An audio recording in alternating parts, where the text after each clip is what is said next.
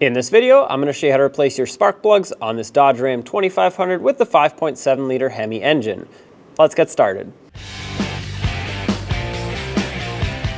The process for all of these is going to be exactly the same, so I'm just going to show you this one. And for the other ones, the only thing you're going to have to do different is just reach around different things like wires or hoses that are in the way.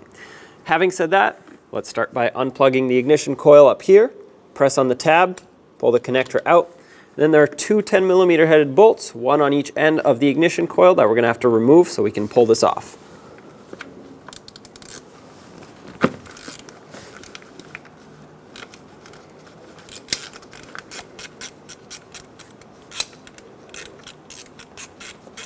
The bolt won't come out completely, it's going to stay in here, so let's break free the other one.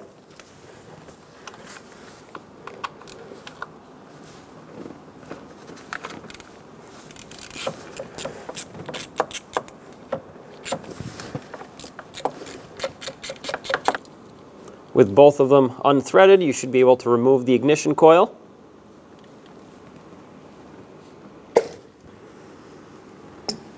Take a 5/8 spark plug socket with an extension if needed, drop it down into the cylinder and break this free.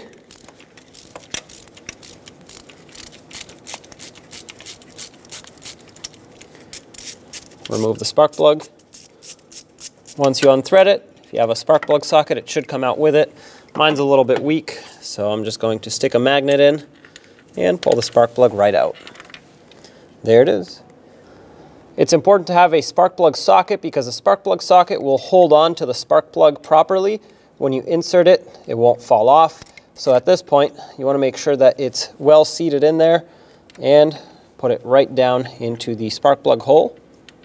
It's important to not drop them in because if you do, they can get damaged. At this point, I'm threading it in by hand. It's going in nice and smoothly, which means it's not cross-threading. That's a good thing. And that means the threads are nice and clean as well. I'm going to go up until it bottoms out, and we're going to torque it down and move on to the next one. There are 15 more to do. That's it. Let's torque it down. Just as a side note, so that you know, the gap on these spark plugs is supposed to be 0.04. However, you technically shouldn't be gapping them because especially if they're iridium plugs, you can damage the coating on them. They should be pre-gapped. But it's always good to know. The torque for these is going to be 13 foot-pounds, give or take 2 foot-pounds, so anywhere between 11 and 15. As you can see, that's not a lot. As soon as it bottomed out, less than 1/8 of a turn got them torqued to 13 foot-pounds. It's important that these are properly tightened. Like I said, move on and do the rest of them. I like to add a little bit of dielectric grease to the edges of the boot here on the end. This is a new ignition coil, so it already comes with it. But if yours did not have any, add just a little bit. And now, drop it down into the appropriate cylinder. Make sure both plugs or both boots line up with both plugs. Press it down until the bolt holes line up. Start these by hand.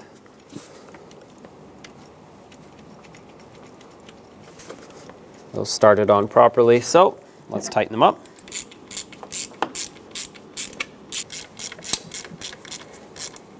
Bottomed out, check this one.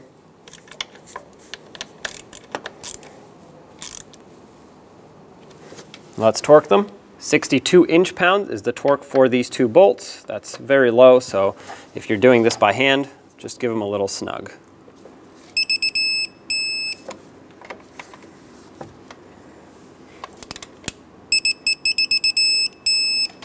That's torqued. Plug it back in. Make sure the connector clicks. And there you go. Do the same to all the rest of them. On this side, it's pretty easy to access all of them except for those last one or two in the back there where you just have to reach around the brake booster. But there still is plenty of clearance. As soon as you pull the ignition coil out, just bend it out of the way. There's not much special about that. Now on the other side, it might seem more difficult, but it's actually not. All you have to do is just reach around these hoses, the intake snorkel here, and then in the back, you're gonna have some wires that you can just move out of the way, and it's as easy as that. You don't actually have to take off any other components to get to these. When only the best will do, demand TRQ. The only company that lets you view before you do.